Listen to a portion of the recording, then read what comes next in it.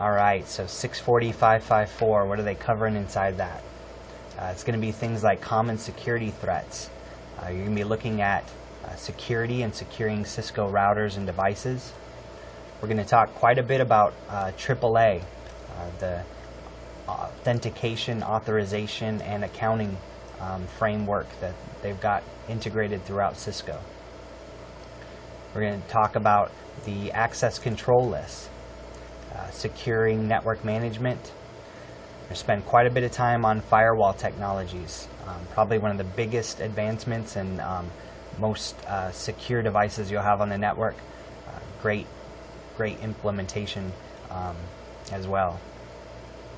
Finally, we'll wrap it up with talking a little bit about the Cisco IPS that's contained inside the router and some of the VPN and IPsec technologies out there. If you ever need a reason to look at CCNA or just security in general, all you have to do is open up your newspaper. Cyber crimes are jumping forward, or jumping up. They seem to grow every single year. It's one of those things that, you know, an anonymous person anywhere in the world can attack anybody else, no matter where they're at.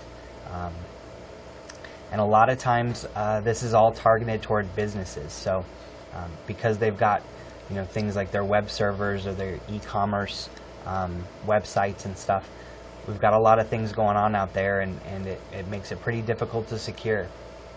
And we as security professionals, we got a big job in front of us. Like they say, you know, it only takes one time for that computer hacker to get through. You can block 1,000, 100,000 times, but all they need to do is get that one email through or that one malicious packet, and suddenly all of your work has been for naught. So it requires constant vigilance and a really good head.